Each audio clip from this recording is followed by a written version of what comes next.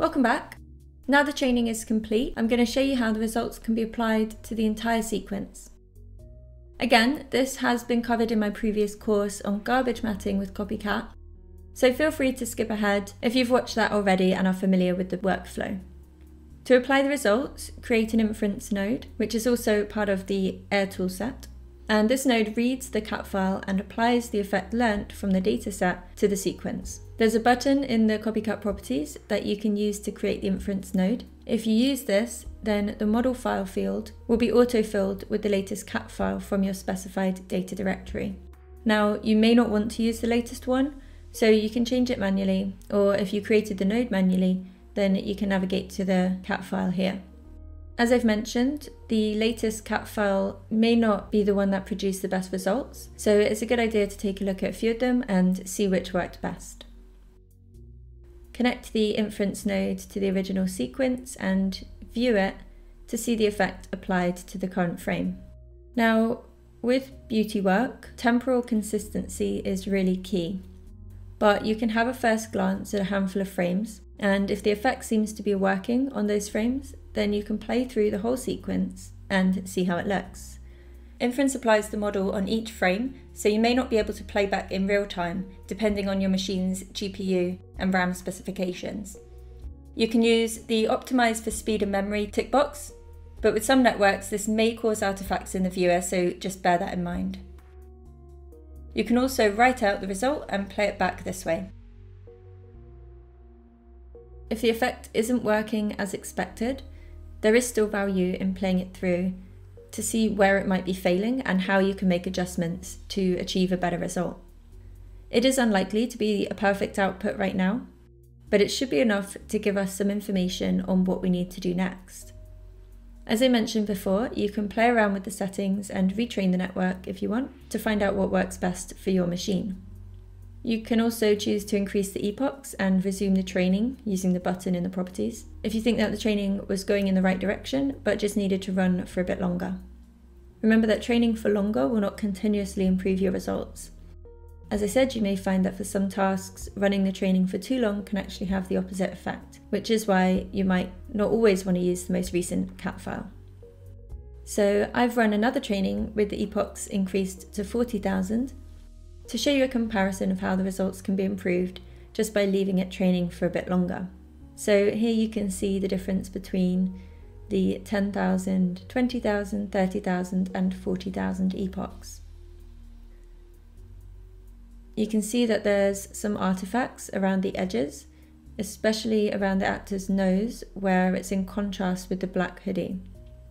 These do improve as the training ran for a bit longer. However, there seems to be flickering in the area where the patch is that's not really improved over time. And I can also see, looking between the different iterations, that there is still some bruise colour in the patch area, and that starts to disappear towards 30,000.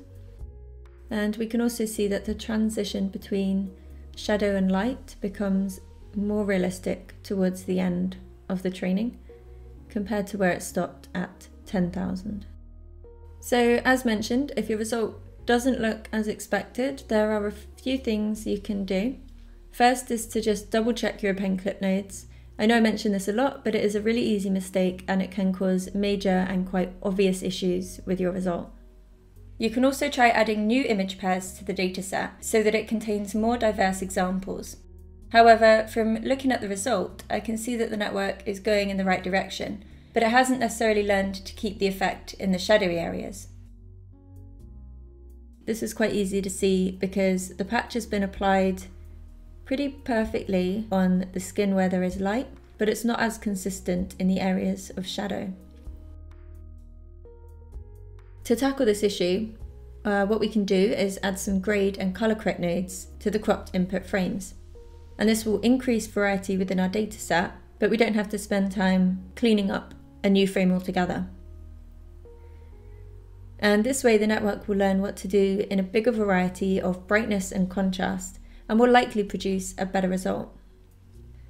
As mentioned in the garbage matting course, you can create fake frames, also called data augmentation, which is what we're going to do now, to use in your dataset, as long as you're still using elements from the original sequence. For example, we can crop and transform or grade the image if you think it will help improve the training. This means you can add fake frames to your dataset without having to do any extra work to create more ground truth images. When adding a grade and color correct node, I'm going to try and choose values that will bring out the texture details of the skin, as that seems like it could be the cause of the flickering. So under the crop nodes, I'm going to add a grade node and increase the multiply to around about 1.16 and decrease the gamma value to somewhere about 0.69, just to increase the contrast of the image. And then I'm going to use the color correct node to bring out some details in the shadowy areas. First of all, to edit only the areas that we're interested in, we're going to need to tweak the range tab of the color correct node. And in here we can change the end of the shadow point to be at 0 and the beginning of the highlights to be at about 0.051 and the highlights endpoint to be at 0.41. And what that does is sets the range of the midtones so we can target them more easily. So now that's set, we can go in and tweak the color. So back to the color correct tab and I'll start making some adjustments. And the goal here is to bring details out in the areas with shadow and to change the look slightly from the previously created grade node. So I'll reduce the saturation to about 0.42, increase the contrast to 1.78, something like that, and increase the gain to 1.24. I think these values have helped to bring out the texture details in the skin, which, as I said, should help to prevent the flickering that I was getting before.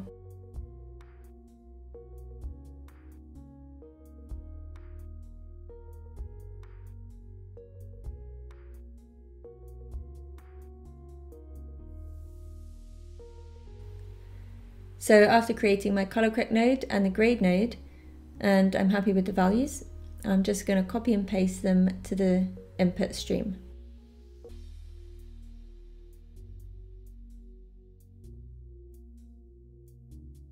And just by doing that simple step, I've increased the dataset to 6 images, which should work better for our training. For other tasks like garbage matting, as I said in my course, you can try cropping, rotating, flipping and repositioning the image to improve your dataset. And this can be particularly helpful to ensure your effect will work if the actor changes position drastically. However, we don't need to do this for this shot. You can have a play around and create a really diverse dataset to train the network again, and you should see improvements in your result. Using data augmentation is usually always a good way to improve your results, but training the network is an iterative process, which is why I set off an initial training with a simple dataset and just 10,000 epochs. Depending on your GPU, this initial training shouldn't take long, but it can really help you figure out what's working and what's not, so you can then go in and make informed changes. So now that our dataset is ready, I'm going to hit start training again. I'm not going to initialize from a checkpoint from the previous training, but you can always experiment with this if you want. And as I briefly mentioned before, you can stop and resume the training process manually, or if the training runs to the end of the total steps, you can still increase the epochs and then resume to continue the training a bit longer. Alternatively, you can stop the training if, for example, you're using the preview to monitor the progress and you're happy with the result that you can see. The training does not need to complete the total steps to produce a good result. So I'm just going to leave this to run and see what result we get. So the result seems to be working a lot better now. The effect is temporally consistent and it seems a lot smoother. There's no flickering and the bruise is being covered throughout the sequence pretty well. In the next and final video of this course, I will show you how to apply this result to multiple shots.